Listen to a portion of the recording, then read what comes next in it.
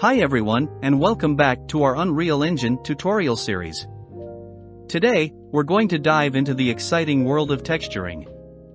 Specifically, we'll be focusing on texturing the floor in Unreal Engine. So let's get started. First, navigate to the Materials section of Unreal Engine and remove the carpet material that was previously assigned to the floor. Now, it's time to find the perfect textures for our floor. You have a variety of options, such as Textures.com or SketchUp. However, for this tutorial, we'll be using Quixel Bridge, which conveniently integrates with Unreal Engine. If you haven't already, sign up or sign in to Quixel Bridge and locate the texture you want to use.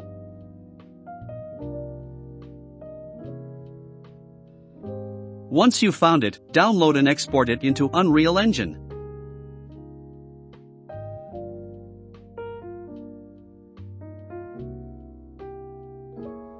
After exporting the texture into Unreal Engine, you'll notice three files: the base file, the normal map, and the specular map. We'll create an instance for the full material you downloaded and assign it to the floor.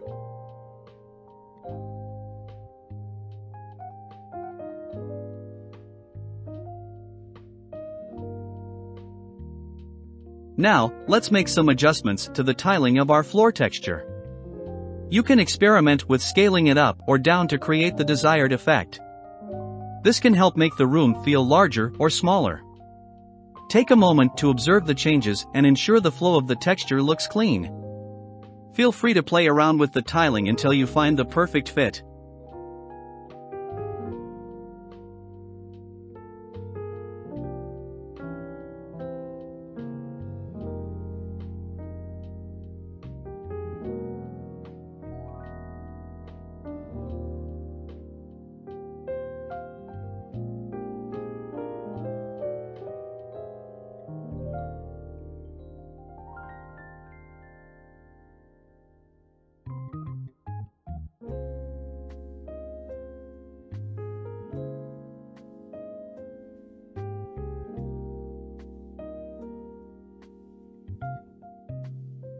Once you're satisfied with the tiling, let's move on to adjusting the normal strength of the floor texture.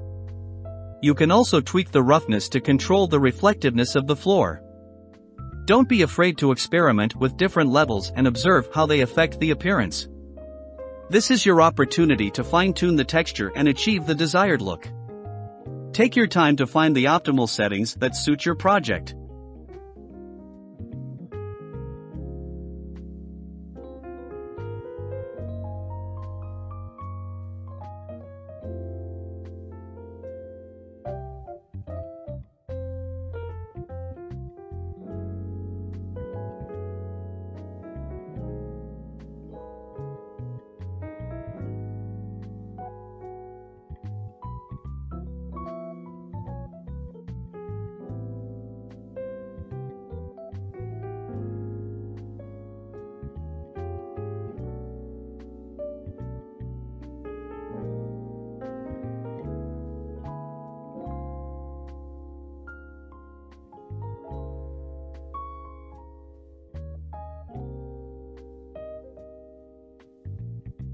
Now, let's explore another important setting called the hue. This allows us to change the colors of our floor texture. You can play around with the saturation, brightness, and contrast to achieve the desired effect. However, after testing different options, I found that the default color worked best in this case.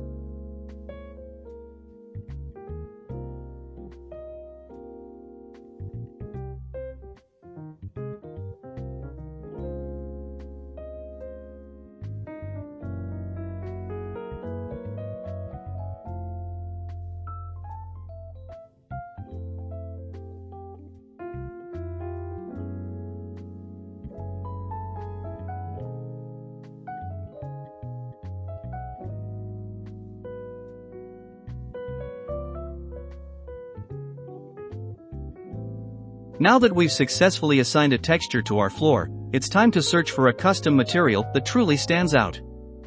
To do this, I headed over to SketchUp's extensive library at TextureClub.com, with the specific goal of finding a carpet-like material that perfectly suits our floor.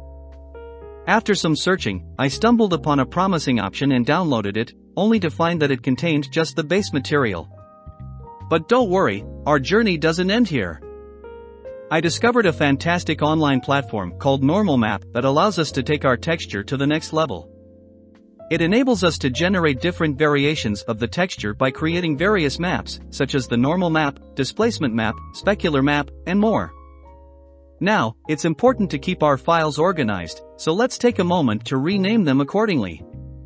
We start by renaming our downloaded base map, ensuring we have a clear understanding of what we're working with.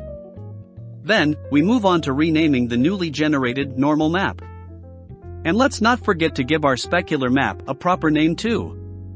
With these three textures ready, we're now set to import them into Unreal Engine. We're ready to bring our custom materials to life within Unreal Engine. Selecting all three textures, we import them into the engine, as we aim to utilize the ambient occlusion and displacement map features. When importing textures into Unreal Engine, it's important to check the normal map settings. Ensure that the sRGB option is not ticked, as normal maps do not work with sRGB. If you're not using Unreal's Quixel plugin, you can create your own custom material.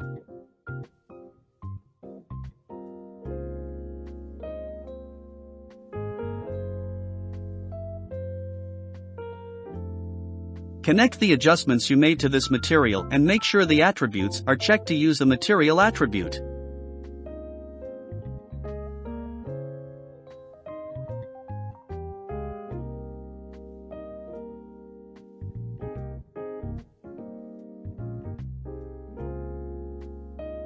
Delete the default textures and replace them with the ones you imported.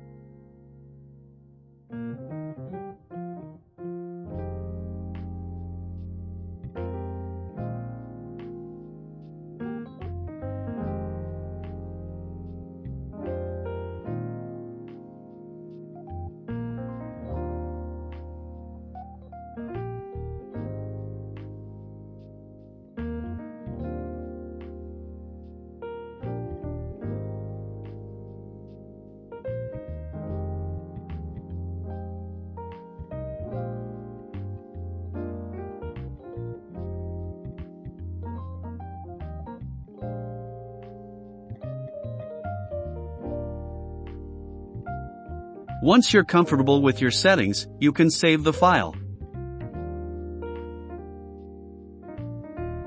With the new textures in place, let's create an instance for our custom material. Assign this instance to the floor and open it up to tweak the settings.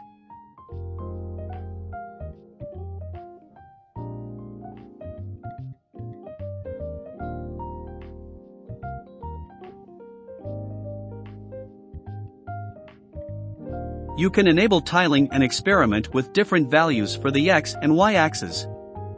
Try out various combinations to find the best variation that suits your floor texture.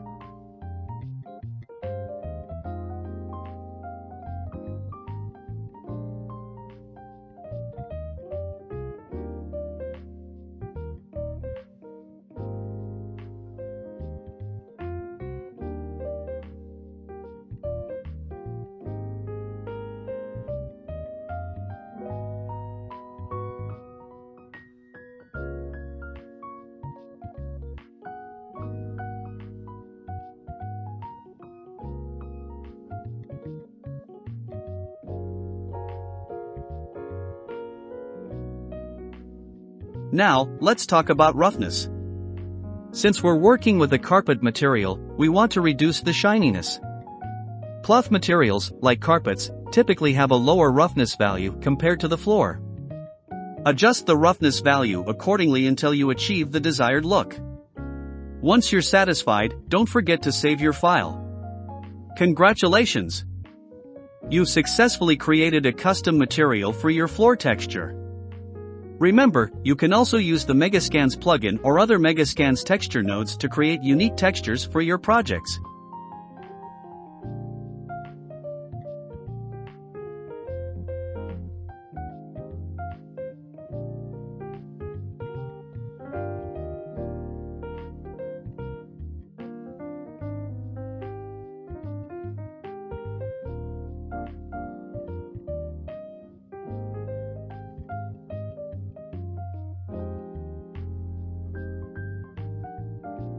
With these powerful tools at our disposal, we can create visually stunning and immersive virtual environments.